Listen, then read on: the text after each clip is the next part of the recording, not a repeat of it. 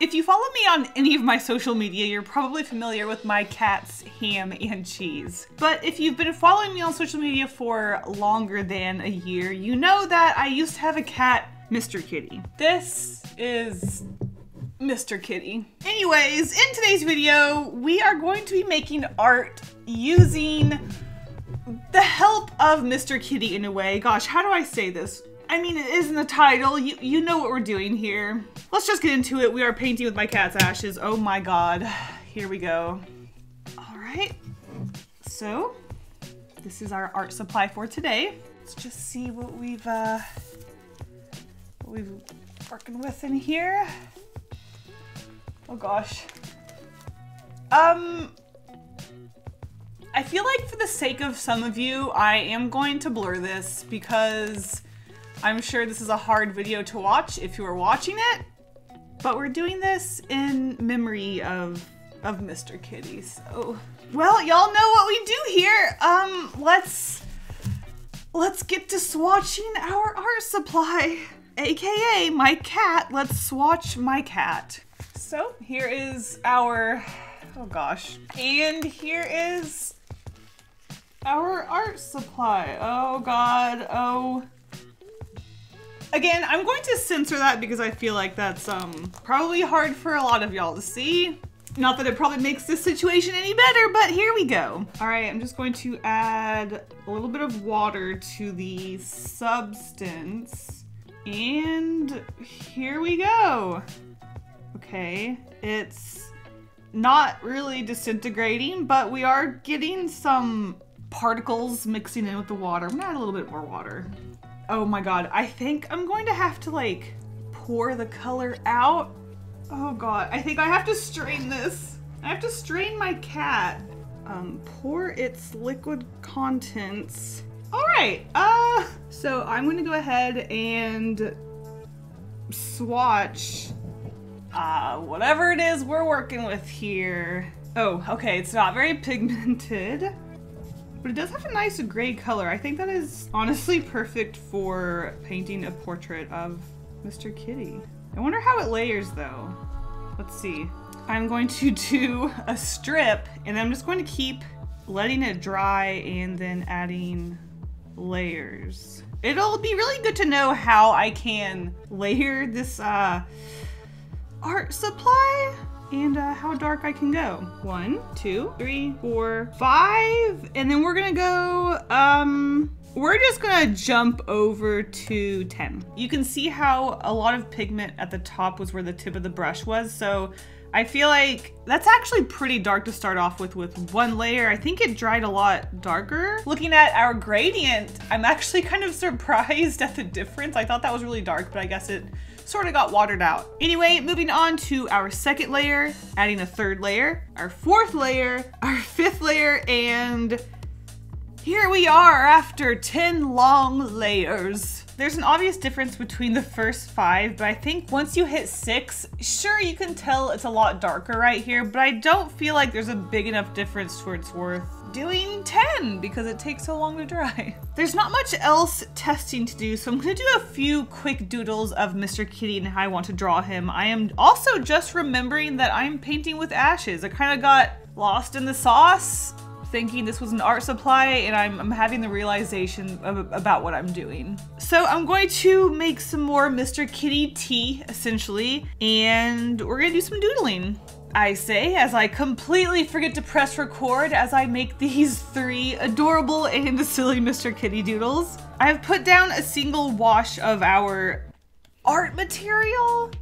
Still haven't decided what to call it. And as you can see, it's really drying in little patchy areas. It is hard to get a smooth application, probably because it's not an art supply. But I don't know, maybe it'll just add character. Plus these are just doodles. This will give me an idea of a bigger painting that I want to create. I thought it would be cute to add just the color of the eyes, because you know what? That pop of a yellow color to a black and white drawing I think will be really nice. Oh, I am being messy though, whoops. Oh God, I'm being so messy. This one right here looks like a weirdly cursed Sonic the Hedgehog.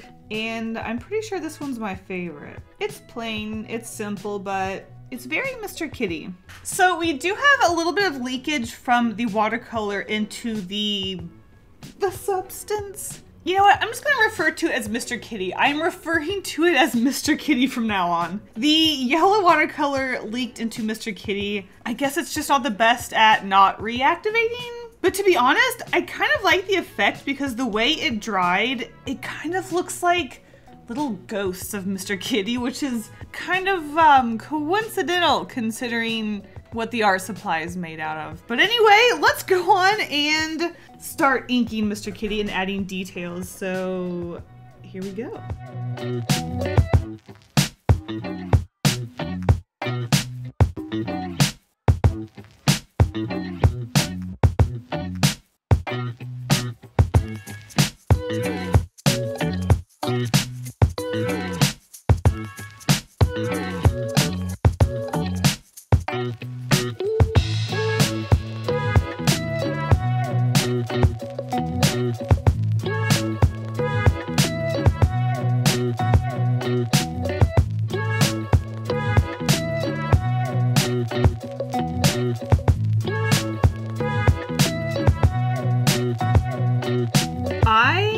Absolutely love these doodles. I'm almost satisfied with just these, but I do think oh my god. Okay, I was gonna say we gotta make one big, more contribute-y drawing for Mr. Kitty, but I just realized my hand has been rubbing up against all of this, what used to be Mr. Kitty. I'm just touching okay.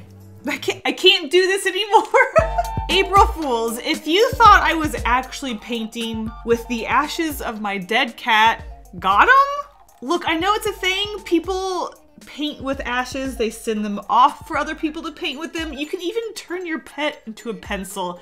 If that's what you need to do to cope with your dead pet, good for you. I don't think I could do it. If you still don't believe me, here is a video of me creating what I claim to be Mr. Kitty's ashes. I am painting with a combination of cat litter, yes, this is actual cat litter, and art supplies that I specifically went to the store to make this. So this cat litter had these little black pieces in it, and I wanted this to actually look like the ashes of a pet. So I tried to pick out as many as I could. To be honest, it was just an impossible project. So I continued on. I crushed up some black, gray, and white charcoal sticks, hoping to create a powder that would better dissolve. And what I got was gray and white chunks in cat litter. I didn't add the black because it wasn't dissolving at all, and there aren't black chunks in pet ashes. So I just added the white and the gray, and none of these things are matching in color. The litter is different,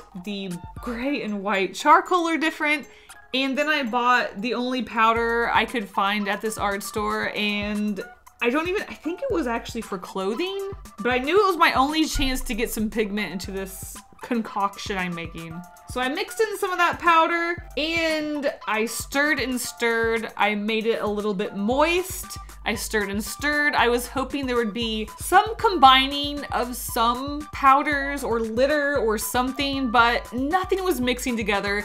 And what I ended up with was cat litter with art supplies destroyed and thrown into it. So I decided, you know what? People are probably gonna be freaked out by this video anyway. Let's just blur it the entire video so it doesn't look real, so you can't tell if it is real. And it seems more real that I'm censoring something for the sake of other people. So April Fools, if you fell for that, and if you didn't fall for it, great, April Fools, I don't know. Also, take a look at everything once it's wet and mixed together. It just looks like black, wet, cold oatmeal. Yum.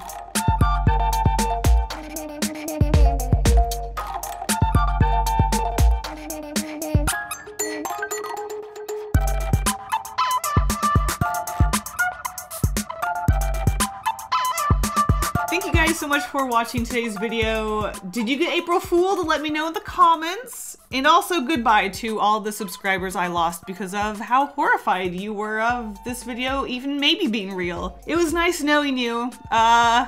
maybe you'll come back one day. Anyways, a huge thank you to my patrons for their monthly support. You guys are the best. If you want to become a patron and get access to early videos, secret sketches, live streams, and more, check out the link to my Patreon in the description below. Thank you guys all so much for the support, and I will see you in the next video. Bye.